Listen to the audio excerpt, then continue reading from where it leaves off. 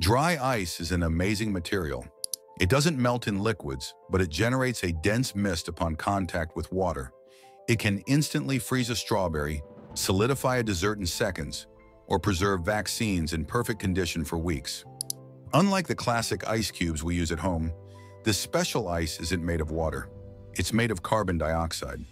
When this gas is cooled and compressed until it solidifies, it takes the form of a white substance reminiscent of ordinary ice.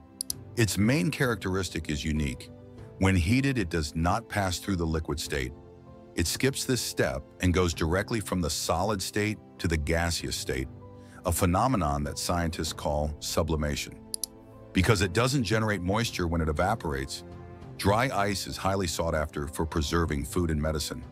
Its mysterious mist has become a staple of special effects at shows and events, and its physical and chemical properties are so useful that it's also used for deep industrial cleaning. But have you ever wondered how dry ice is produced on an industrial scale? In this video, we'll discover together how one of the most fascinating chemical compounds is manufactured and packaged in factories. Stay with me until the end. Dry ice was discovered by accident in 1835 by French chemist Adrien Jean-Pierre Tillorier. Tillorier was working with liquid carbon dioxide in a high-pressure container.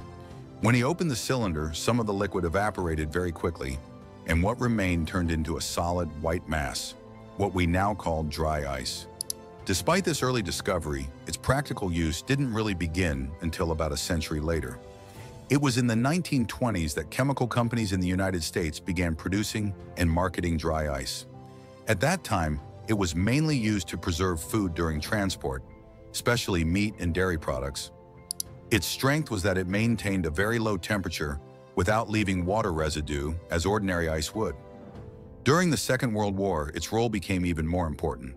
Dry ice was used to preserve vaccines, medicines, and food supplies for troops, contributing to medical and food logistics in times of conflict. What distinguishes dry ice from conventional ice is its direct solid gas behavior, sublimation, which prevents the formation of water and residue. Its extremely low temperature, around minus 78.5 degrees Celsius, makes it a preferred tool for refrigeration when conventional means are lacking. Its main function is to maintain materials at low temperatures where there is no refrigeration infrastructure. A notable example is the transport of organs for transplantation, such as the heart, which must remain at a very low temperature throughout their journey. Dry ice is also used to transport vaccines or any type of sensitive biological material. It's ideal for maintaining stable and safe thermal conditions. If you immerse dry ice in hot water, the carbon dioxide is released very quickly and creates a thick cloudiness, hence its spectacular special effects. But now let's look at how it's made. How do you get this otherworldly ice cream? It all starts with pure carbon dioxide, which is extracted and processed from various industrial sources. One common process is capturing CO2 from sugar fermentation during alcohol production in breweries and distilleries. This gas, produced in large quantities, is captured, purified, and then stored. Carbon dioxide can also be recovered as a byproduct during the synthesis of ammonia, a major component of fertilizers, and is captured before being released into the atmosphere. Some refineries also release CO2 when converting hydrocarbons into fuels and chemicals. It is even possible to recover carbon dioxide from the combustion of fossil fuels in thermal power plants. But be careful, CO2 from these sources often contains impurities that must be removed to ensure safe quality for dry ice production. The first purification steps involve filtering out solid particles and removing coarse impurities using mechanical filters. The gas then passes through scrubbers and other treatment systems where chemical compounds, vapors, and residual contaminants are removed. Once purified, the carbon dioxide is compressed to a pressure of about 15 bar, a pressure that corresponds to what one would feel about 150 meters deep under the sea. Under this high pressure, the CO2 is cooled to temperatures of around minus 20 to minus 30 degrees Celsius and then remains in a liquid state. In its liquid state, it becomes much easier to handle, transport, and store in specially designed tanks. The purified carbon dioxide is then stored in cryogenic tanks designed to withstand both high pressure and low temperatures. These tanks, often cylindrical and made of stainless steel to prevent corrosion, are equipped with valves and safety devices to prevent overpressure. They are maintained at sub-zero temperatures to limit CO2 evaporation. In some facilities, the total storage capacity can reach 2,600 tons of liquid carbon dioxide. From these tanks, liquid CO2 is transported by pipeline to the production units and specialized dry ice manufacturing machines. This is because carbon dioxide at high concentrations can be asphyxiating for workers. All facilities have continuous ventilation, alarm, and monitoring systems to control gas levels in the air and ensure operator safety. In the production machine, liquid CO2 is subjected to controlled decompression. The pressure is abruptly reduced to approximately 5 bar. This rapid reduction in pressure causes a sudden drop in temperature, resulting in the formation of carbon dioxide snow. During this expansion, the CO2 absorbs thermal energy from its surroundings and cools instantly. Some of it then becomes solid in the form of fine particles, known as dry ice, while another part becomes gaseous again and is evacuated through a ventilation system. The dry ice is deposited in a collection chamber inside the production machine. It accumulates as a white light, powdery powder, very similar to real snow. However, in its powdered state, it is not yet usable as solid dry ice. It needs to be compacted. To obtain solid blocks, the snow is transported to hydraulic fields that exert considerable pressure. Large quantities of CO2 snow are introduced into a rectangular mold. Then a hydraulic piston applies pressure of up to 300 bar. Under this stress, the snow particles bond together and form a compact and strong block. The block is thus formed at a temperature of approximately -78.5 degrees Celsius. It is then ejected from the mold and cut to the desired dimensions, according to customer requirements. Large blocks, smaller pieces, or pellets, small solid cylinders that are very practical for certain applications, can be produced. Pellets are generally manufactured in two common sizes: 16 millimeters in diameter for use in refrigeration and transport, and 3 millimeters for more specific uses such as dry ice cleaning. To make pellets, CO2 snow is forced through an extruder equipped with perforated dies.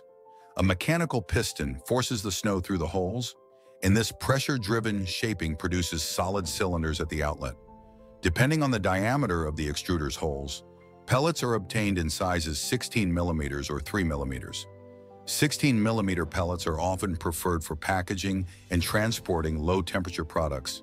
The finer 3 millimeter pellets are used for dry ice blasting, also known as dry ice jetting, or as raw material for making larger blocks. After compaction, dry ice remains at an extremely low temperature of approximately -78 degrees Celsius and must be handled and stored in a suitable environment to prevent premature sublimation. Since carbon dioxide is both an expensive raw material and considered polluting in some contexts, industries seek to recover and recycle as much of the gas released during production as possible to reduce losses and environmental impact. Once production is complete, the blocks and pellets are transported by conveyor to the packaging area. At this point, laboratory checks are carried out: weight, size, density, compaction. These are all factors that influence the product's strength and ability to resist fragmentation during transport.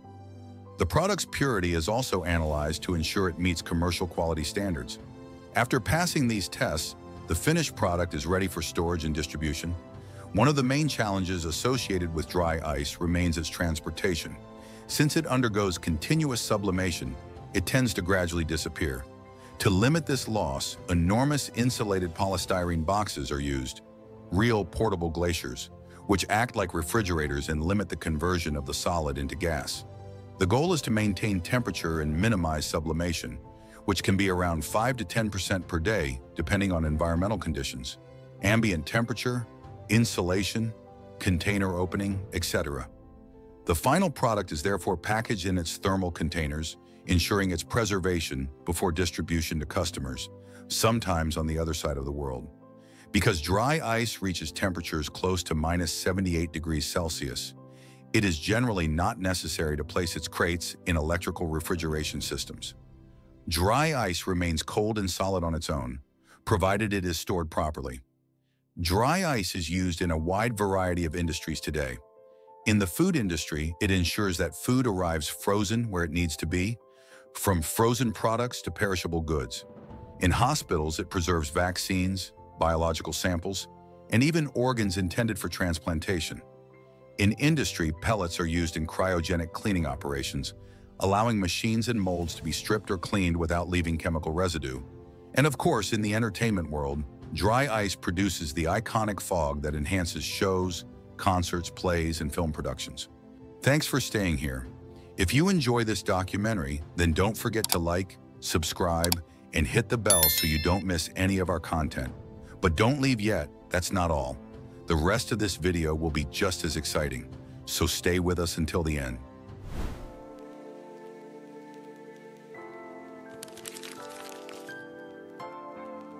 There are stories so incredible that they make you want to listen until the very end without even realizing it. Among them, the story of the diamond stands out as a fascinating journey where nature and humanity meet.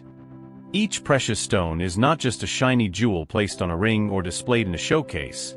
It is the trace of a journey that began billions of years ago in the very depths of our planet. By discovering this unique adventure together, you will understand why this mineral became far more than a simple luxury item. And believe me, what you are about to hear is worth following all the way to the very end. The highest price ever paid for a diamond exceeds $71 million. With such an amount, you could buy more than 10 luxury houses, reserved for the global elite. Yet it is not only the price that makes this gem so extraordinary. It is its exceptional formation, its nearly unmatched hardness, and its history so deeply tied to that of humanity. A diamond is born in conditions that few things on Earth could ever withstand. Buried more than 200 kilometers beneath the Earth's crust, in a zone called the mantle, carbon is subjected to pressures and temperatures so extreme that its structure transforms, giving birth to one of the strongest materials we know. Understand this: without that rare combination of pressure and heat, carbon does not become a diamond, but instead turns into simple graphite, the soft material in pencils. It is this rarity that gives the stone its immense value. After millions of years underground, some diamonds were pushed closer to the surface by ancient volcanic eruptions. They became trapped in special rocks, known as kimberlites. And that is where humans began their quest, searching the Earth for treasures formed long before our species even existed. But before going any further, take just a second to do something simple that makes a huge difference. Hit the subscribe button and turn on the notification bell. Why? Because what you are discovering here is only part of this extraordinary journey, and by subscribing you'll be sure not to miss the next equally fascinating stories. Now that this is said, let's continue our journey into the heart of the diamond. The exploration begins long before the first blow of a pickaxe. Geologists use satellites, gravity sensors, and magnetic instruments to detect anomalies that might indicate the presence of deposits. Sometimes a single fragment of kimberlite found in sediments is enough to trigger a full expedition. When a site is confirmed, massive open-pit mines are dug, carving huge spirals into the earth that can go down hundreds of meters. In other cases, when the diamonds lie too deep, underground mines are built. These tunnels descend up to 800 meters below ground, where heat and humidity make the work even more grueling. And yet, all this effort is for just a few tiny stones. On average, more than 250 tons of rock must be processed to obtain a single carat, a stone barely larger than the tip of a pencil. After the explosions that break the rock, blocks are transported to gigantic crushers capable of grinding even granite. But beware, despite their hardness, diamonds are also brittle. A poorly placed shock can shatter them into worthless fragments. That is why crushing force must be calibrated with extreme precision. Once the blocks are reduced to fragments, the next step is washing. Large rotating drums, high-pressure water jets, and vibrating screens clean away the mud and dust. The resulting material is called concentrated ore. This is where modern technology steps in. X-ray scanners detect the unique glow emitted by diamonds when exposed. In just a fraction of a second, A burst of compressed air ejects the gem from the rest of the flow. This method allows diamonds to be recovered with amazing precision and almost no loss. Then comes the sorting stage. Rough diamonds are classified by their size, shape, clarity, and color. Some will enrich luxury jewelry, others less perfect will be used in industrial tools where only their hardness matters. But for those destined to become jewels, the journey continues. Each stone is analyzed with 3D scanners revealing its internal flaws and the way it reflects light. Specialized software then calculates the best way to cut the stone. Sometimes a large diamond is divided into smaller ones to avoid flaws. Others, rare and pure, are left intact to become unique pieces. Cutting begins with powerful lasers, able to separate the stone along its most fragile lines without breaking it. Then, artisans use diamond-coated wheels to polish each facet. Only a diamond can polish a diamond. Every angle, every surface must be calculated with mathematical precision, because it is the perfect geometry of the facets that creates the famous sparkle. The process can take weeks, but the result is a jewel that shines with an intensity nothing else can imitate. Once polished, the diamond goes to specialized laboratories such as the GIA or the IGI. There it receives an official certification specifying its weight, color, clarity, and cut. A unique code is engraved with a laser on its girdle. This code, invisible to the naked eye, guarantees its authenticity on the world market. At this stage, the stone can finally join the jewelry workshops. There, prestigious houses such as Cartier, Tiffany, or Harry Winston craft the metal to create pieces that enhance the stone. A diamond is never alone. It is always accompanied by a setting shaped by human hands. But behind this dazzling side lies a darker reality. In certain regions of Africa, notably Sierra Leone, Angola, and the Central African Republic, men, women, and even children still mine diamonds by hand. In the mud without protection, sometimes under the control of armed groups, they dig for stones that will finance deadly conflicts. These stones are called blood diamonds, because they are paid for in human suffering. A jewel that can light up a glamorous evening sometimes hides a story of misery and violence. That is why traceability has become crucial. Knowing where a stone comes from allows us to choose not just an object of beauty, but also a more responsible symbol. And yet, the story of the diamond does not end there. Thanks to advances in science, it is now possible to create synthetic diamonds. With technologies like HPHD or CVD, researchers reproduce in laboratories the same conditions as in the Earth's mantle. The result is a stone identical in chemistry and appearance to a natural diamond. Some companies go even further by transforming the ashes of departed loved ones into commemorative diamonds.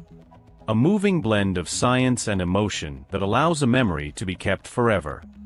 Thus, the diamond is both natural and now also human, a stone at the crossroads of two worlds. When you look at a diamond, you don't just see a jewel. You see a story, that of the earth, that of humanity, that of a symbol we ourselves have filled with meaning. A decisive turning point came in 1947, when De Beers launched the famous phrase, "A diamond is forever." That slogan was not just a marketing success, it transformed the world's perception of diamonds. Since then, offering a diamond ring has become a universal ritual associated with eternal love. Entire generations have grown up with the idea that a diamond was not just a stone but a promise.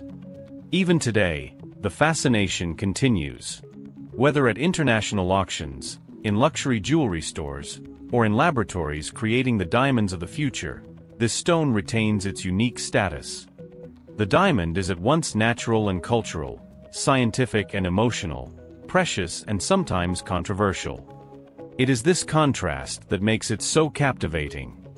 So the next time you see a diamond sparkle, remember it is the fruit of an incredible journey, from the burning depths of the earth to the cold light of a showcase. And that journey deserves to be known, because behind every sparkle lies a story that connects geology, science, art, and humanity. If you enjoyed this story and want to discover more, don't forget to hit like, subscribe, and activate the bell.